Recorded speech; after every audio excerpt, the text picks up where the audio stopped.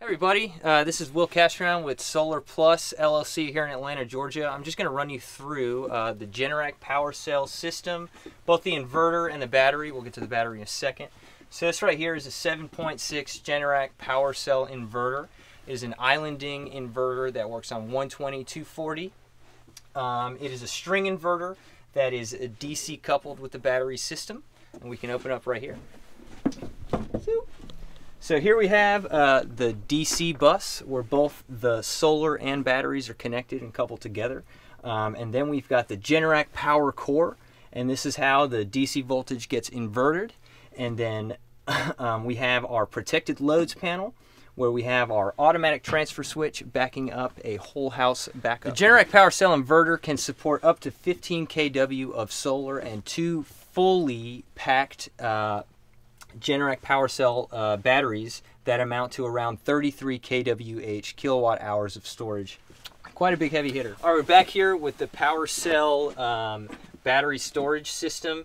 This has the potential of starting out with only 3 2.86 kWh battery modules, but it can be expanded to 6 units for a total of 17.1 kWh.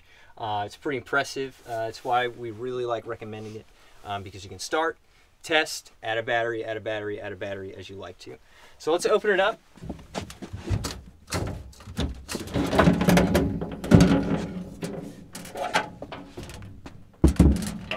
Super easy disassembly.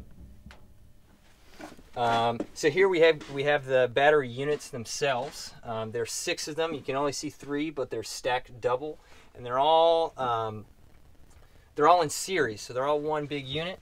They come in here to the transfer switch and charge controller, and it gets the voltage gets dumbed down to 480 and gets sent to the inverter so that it is DC coupled with the solar. That's kind of like the secret sauce to the Generac is the DC coupling. To continue with the explanation, up top we also have this fan unit. The batteries are supposed to stay at around 76 Fahrenheit. And so, you know, we are in an attic space right now, so when the temperature does get a little hotter, these fans just kick right in and lower the temperature.